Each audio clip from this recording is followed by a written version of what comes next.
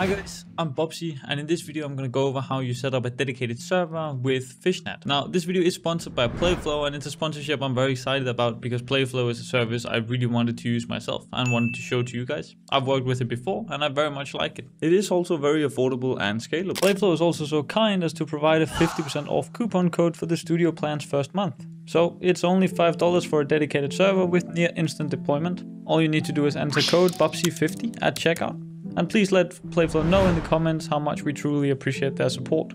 First of all, I'm using the basic setup from my animation or how to do network animations. So all of this setup is already done. And if you're not familiar with FishNet and Unity multiplayer, click the top right corner right now and you'll go to the initial setup video. Now with these things in place, let's also just make sure that, of course, as you always want with Unity, you want to make sure that your scene is actually set up in your build settings. And then lastly, I also have this connection starter setup. If this is not something you're familiar with, you can go look at my video on how I set up my Unity projects when I work with FishNet. I always have a connection starter that I can always just fairly easily modify to what I want, and that also works with parallel sync. Now first things first, you want to go to the Unity asset store and you just want to search for PlayFlow. Here you'll find PlayFlow Cloud. You'll open up this one, then you'll just add it to your library and open in Unity. And once that's imported, you're pretty much ready to go. Now one thing that's really important to note as well is that it's also in their setup Unity modules. You need all the Linux modules if you're on 2021.2 and above. If you are below, you'll need these following modules. This is in order for it to be able to set up the server stuff correctly. Once you make sure that everything is ready, and by the way that you set up those modules is you go to your installs, you can click up here, you can click add modules, and then you can just select them here and click continue and it will install them. With that in place now, we can go up to the PlayFlow tab and click PlayFlow Cloud. And in here, this is the first page that you'll be prompted with when it's fresh in your game. We can click get token, then we'll be prompted to the PlayFlow website where you'll have to log in. In my case, I'm already logged in, as you can see here as Bobsy. You will always be prompted with a free project, which is what I have right here. So I can just go into view project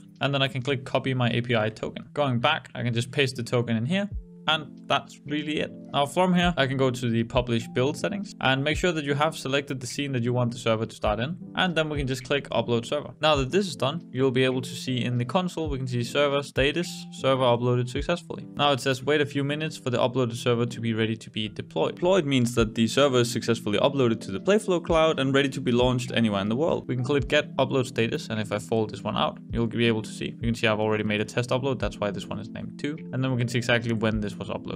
Now opening up the launch servers tab, this is what we'll need now. You can put arguments in here. In my case, we don't actually need it. You can select the location of your server. They have plenty of server locations as well. You can select your instance type and size, and then you can press start server. As you can see here, the status is now launching. And if we go down to manage servers and refresh server list, you can see the server will show up here once it's ready and done. And then we can just make sure click get status. And as you can see, it's not completely online yet. It is being deployed right now. But as you can see, we have an IP of 000, which is obviously no good. Now while we're waiting for this, you can go onto your network manager, make sure that you have the tugboat component, and where it says localhost is where we'll need to insert the IP address. The port we'll be using for the free version here is just the port that the server build was uploaded with, so I'm just going to keep it to the default. And here we go. Now you can see as I click get status, we now have an IP address. So let's just go ahead, mark that and grab it, throw it into our client address, and I'll just make sure that here I'm set up as client so I don't actually try and host the server, and press play. And here we go. We're now connected. As you can see, it's only the client that started, and yeah, this just worked. Now for good measure, let me just go ahead and open a clone and let's test it with 2 players. And as you can see here, we're just perfectly fine connected. Both instances are now connected just as clients, and the dedicated server works just fine. You can see we have a surprisingly low ping as well of just somewhere between like 7 and 30, which is very good.